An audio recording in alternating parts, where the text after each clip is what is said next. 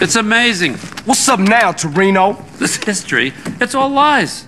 It says Hitler killed himself, and then we nuked Japan. And people believe this shit. Jesus.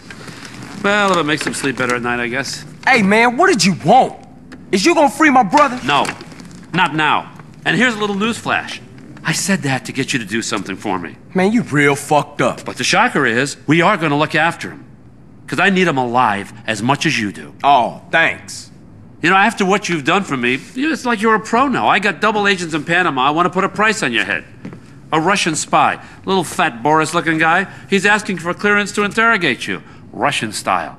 Calipers on the genitals. Feels good. You'd like it. That ain't nothing cool, man. Just leave me alone. You bad news. Don't worry about it. The Russians got bigger things to worry about than your genitals, believe me. The whole country went to shit. You know, we tried hard to put a lid on it, but that idiot Gorbachev with his little strawberry in his forehead, he gave away the crown jewels. Still, they got their, their boy in the White House. That was nice. So? What you want me to do? Now listen, I need you to buy me some property, okay? Shouldn't cost that much. You offer them $1. If they give you a hard time, kill them. I'm gonna need you to start doing some real wet work here for me soon, okay? Enough of this little girl bullshit. Now get out of here. Come on, beat it.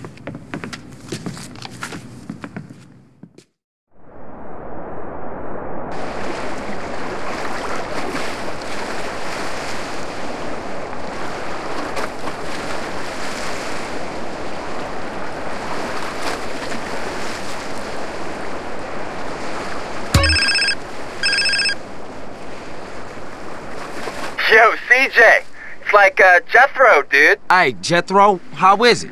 Yo, dude, the garage is coming along nicely, man. But I rang about something else. There's an unofficial street racing club in San Fierro. Unofficial as in illegal, right? I don't know what you're talking about, dude. Anywho, they meet up around the driving school someplace.